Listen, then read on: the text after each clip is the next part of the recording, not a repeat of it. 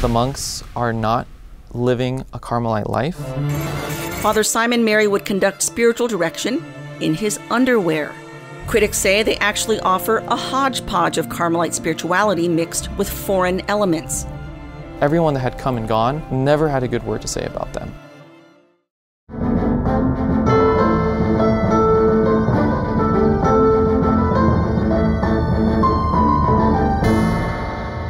Hello, I'm Christine Niles. Today's January 17th, 2022.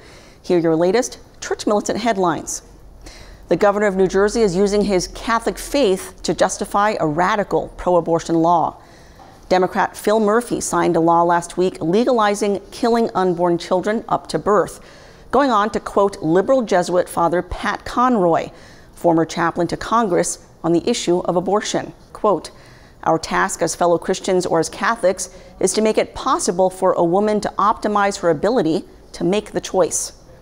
In Colorado, a suspected church vandal has turned herself in to authorities. 26-year-old Madeline Ann Kramer went to police last week on 2 charges related to the October vandalism of Denver's Cathedral Basilica of the Immaculate Conception. It resulted in about $10,000 in damage. Kramer claims to be baptized Catholic, but now identifies as a Satanist, opposing the church's stance on abortion. Meanwhile, an elementary school club in Illinois is introducing children to Satan. The Satanic Temple is hosting an after-school Satan club at Jane Addams Elementary School in Moline, claiming to teach children about benevolence, empathy, and personal sovereignty. Concerned parents denounced the school last week for allowing the club to enlist volunteer teachers and spread flyers inviting 1st to 5th grade children to attend the meeting. A CNN producer is facing a $15 million lawsuit for child sex predation. Longtime producer John Griffin is being sued in Connecticut by the mother of a 9-year-old girl he abused. This is in addition to criminal charges he's facing in federal court for sex trafficking. This makes at least 4 CNN staffers accused of sexual misconduct, including Don Lemon, Chris Cuomo, and producer Rick Salibi. In Michigan, a tenured university professor is on leave after a profane tirade.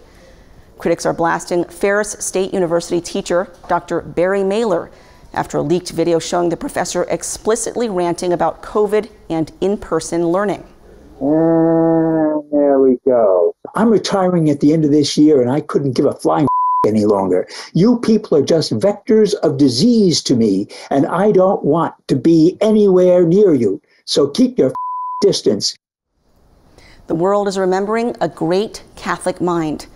Catholics continue to mourn the death of philosopher and theologian Dr. Alice von Hildebrand, who passed away early Friday morning at age 98.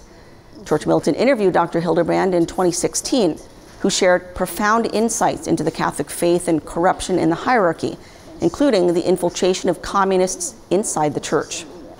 I'm Christine Niles. Those are your Church Militant headlines. Please watch The Vortex today, where Michael airs our spotlight exposing the Wyoming Carmelite monks. God bless you.